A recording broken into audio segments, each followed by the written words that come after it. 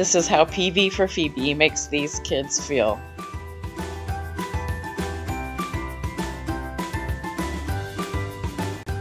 In 2012, the women of the ELCA went to learn from the women of Liberia, and now they're on a mission.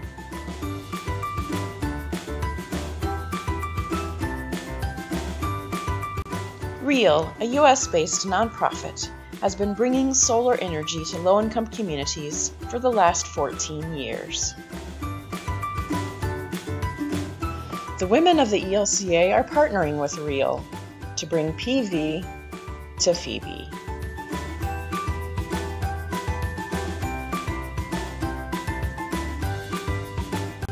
According to Medical Director Dr. Sibley, Phebe Hospital supports the health and well-being of 450,000 rural residents in Liberia and trains nurses deployed around the country. They have 4 doctors on staff and a budget hamstrung by the high cost of electricity.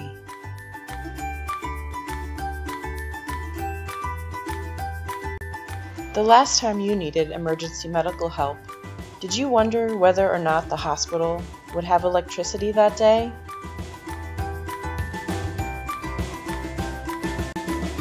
What do you think the biggest expense for Phebe is?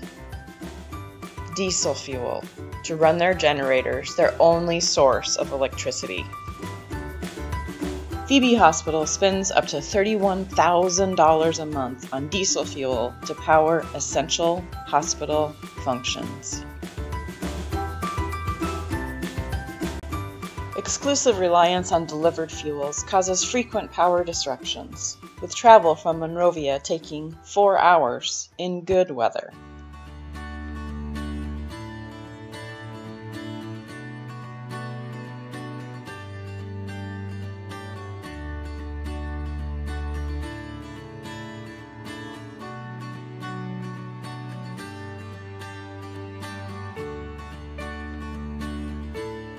With their excellent solar resource, a PV microgrid will support the majority of daily operations at Phebe, increasing hospital resources for essential medical supplies and staff, improving women's and children's health, reducing pollution, building local capacity by transferring systems operations and maintenance knowledge, and creating economic opportunities for local residents.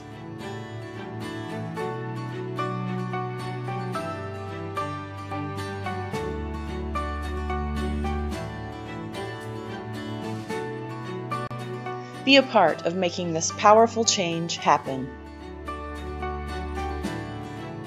Together, we have the power to make a difference.